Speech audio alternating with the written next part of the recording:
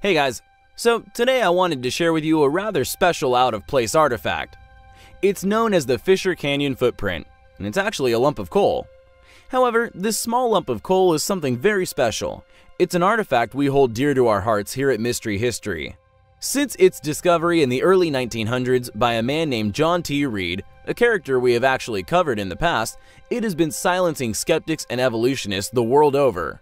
John T. Reed was the man responsible for confirming native Indian legends of a race of red-headed giants that once terrorized the American continent some 13,000 years ago. When John found the Fisher Canyon footprint, he reported it to the New York Sunday American. The coal layer in which the fossil was found was dated at over 15 million years ago. Microscopic photography that was carried out by the Rockefeller Institute, presumably attempting to discredit the find, actually confirmed that it was indeed a heel print of a hand-stitched shoe, and that the fossil seemed to show the presence of 2 rows of stitches along the edge of the sole, with twists of thread clearly visible in the photography. The right side of the shoe also appeared more worn than the left, indicating that it was worn on the right foot. Crystals of mercury sulfide, collected during the analysis, only confirmed the fossilized shoe print's enormous age. After the test results were in, Samuel Hubbard of the Museum of Archaeology in Oakland, California, buckled to the sheer amount of conclusive evidence by telling the press, quote, "Today's people are not yet able to make this kind of shoe. Facing this kind of evidence indicates that at the time of suspected uncivilized arthropods, millions of years ago, people with high intelligence appear to have existed. Detail of the threads proves that it was the sole of a shoe and was strictly the handiwork of man." End quote. This is why we love the Fisher Canyon footprint so much. It sat in the back of museum collections for years, silently waiting for evolutionists and skeptics alike to stumble upon its existence, only for it to then cast its spell of tremendous doubt upon their way of thinking. They can produce no real explanation for it. The best any mainstream scientists or anthropologists can do is ignore the evidence and conclude it's just a natural formation. Unfortunately, the footprint conveniently went missing a few years ago, even though by all accounts it was just a lump of coal. The story has also been hijacked over the years, with the Rockefeller Institute's test results subsequently vanishing. However, luckily for us, the quotes by Hubbard are in press archives all over the world. This small lump of coal is sure to fuel the argument for years to come. The channel's recent expose regarding the possible true age of the Great Pyramids outlaid many fragments of evidence, strongly suggesting they predate a number of past advanced lost civilizations. However, it mistakenly overlooked a possible culprit for their construction. Numerous layers of casing stones, each once an enormous undertaking, occurred at varying times within antiquity by different civilizations which many perceive were possible conservation efforts. Due to this, and the fact that I had so far identified at least 3 advanced separate civilizations elsewhere, achieved through the cooperation of nearly 3 years' work, focused upon cataloging unexplained advanced ruins from the past, characteristics within the techniques used to construct them, tool mark signatures left upon the stones, unique identifiable architectural design, and differentiations exclusive to particular ruins, were slowly gathered and used to identify 3 distinct ancient civilizations with their own unique directions of development. However, I mistakenly presumed that the Cyclopean civilization was placed far closer to us than the original pyramid builders. This was put forward as a personal opinion, which Mystery History reluctantly has to admit that, although based on logic, has been disproven by this very same methodology. In the video, it was stated, and I quote, "I have never, and now strongly feel will never, find any indicative evidence of these civilizations building the footings under any of these gigantic megaliths." End quote.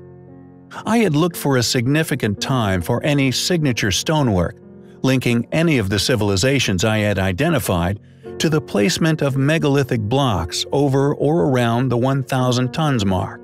If I discovered these characteristics beneath such enormous stones, I would have proven that they were indeed capable and more than likely the civilization responsible for their placement, with the most significant being the building of the pyramids. There were some issues which niggled MH regarding this postulation before the following discovery, however, due to the lack of any footings, had to postulate the pyramid builders were a far more capable group.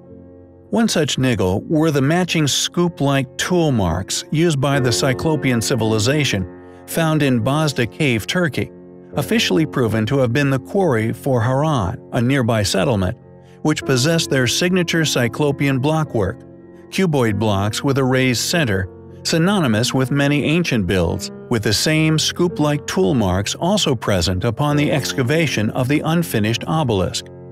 Yet due to the absence of footings, which would have demonstrated undeniable proof that they were indeed capable of working, moving, and placing such stones, I wrongly presumed that they were incapable of such tasks.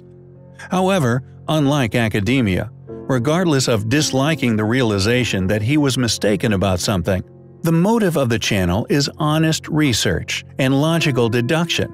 Thus, admitting one's mistakes allows not only Mystery History's understanding to evolve, but is the only path one can take in the pursuit of truth. The Western Wall, Wailing Wall, or Kotel, as known in Islam as the Barrage Wall, is an ancient limestone wall in the Old City of Jerusalem. Originally erected to its current height by Herod the Great in 19 BC, enclosing the Temple Mount in a large rectangular structure topped by a huge flat platform. The Western Wall is considered holy by both practicing Muslims and Jews. Of the 4 retaining walls, the western one is considered to be closest to the former temple, which makes it the most sacred site recognized by Judaism outside the former Temple Mount Esplanade.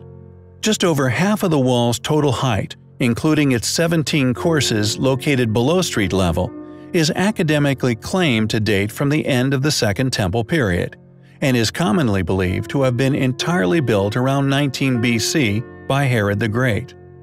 However, the western stone, weighing around 600 tons, and a few other enormous stones, all located below ground level within the base, not only possesses compelling evidence of incredible antiquity, but beneath this enormous stone are the signature blocks of the civilization I named the Cyclopeans.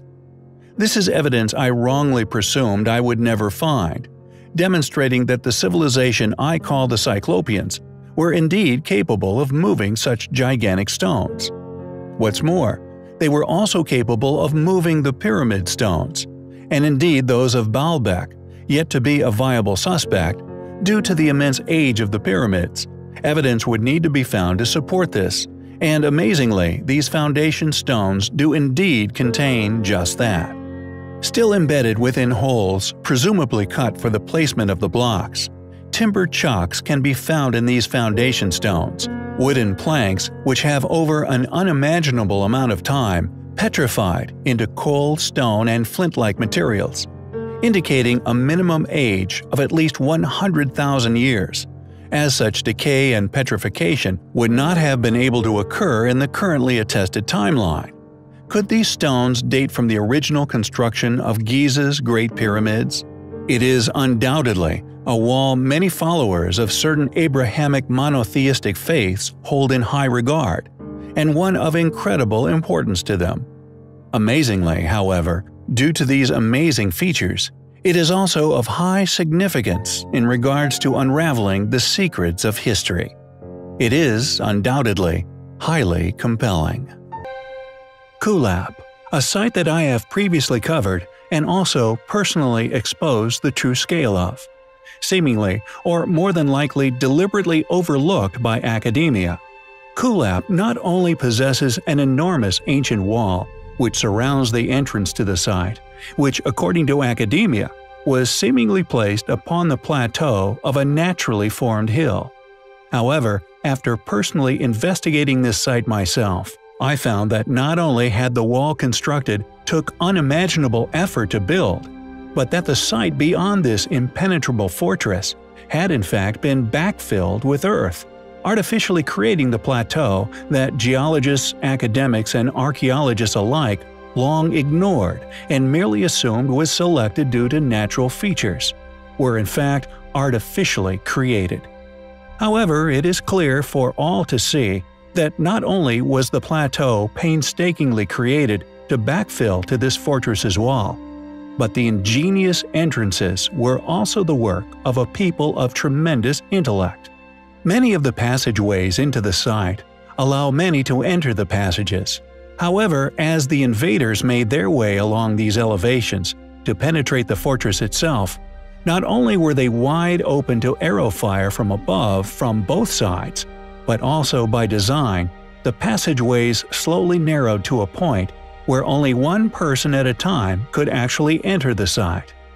However, the purpose of this video is not the astonishing architectural features of the site itself, but possibly an exposure of the true creators of the site, a group of people with characteristics which may come as a shock to some and been long predicted by others. Found deep within a cave system within the site, a burial chamber at the depth of 800 meters, a burial chamber created at this location for the sole purpose of preserving these individuals' remains for as long as possible, and also to avoid the ravages tomb raiders that have been experienced over the eons by many of the other burial sites by many different cultures.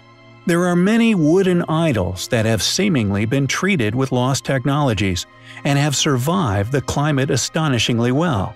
Yet, this set of mummies could expose once and for all who were responsible for this astonishing sight, and indeed its miraculous characteristics. Thankfully, although much of the ancient tombs had been ravaged by robbers over the years, this absence of mummies didn't deter archaeologist Warren Church, who's worked for 19 years to save lost Pachutos and learn its secrets, seemingly successfully unraveling its innermost protected secrets, and possibly coming face to face with its original builders.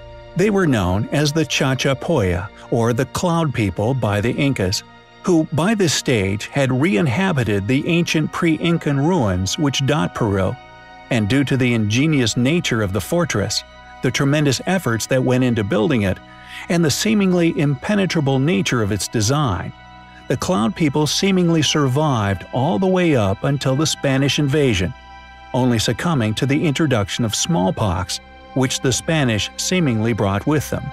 An intriguing characteristic of these enigmatic people is the fact that they left no written language, yet adorned their site with countless stone carvings of orchids, butterflies, and jaguars. According to Warren Church, for more than 500 years, the Chachapoya cut farm terraces and villages into these steep slopes. This burial chamber, found deep within the site, shows that not only did they display great respect for their dead, but that they were of European origin, white-skinned and blonde-haired, with Church apparently stating that the mummies are of the most beautiful past people he has ever witnessed. Were these mummies the remains of the original builders of this astonishing site? Or were they like the Incas, merely re-inhabitations, although how they got there, to these Peruvian hills and controllers of Kulap itself, remains a mystery. Yet white mummies of a seemingly European ancestry have been found throughout the globe.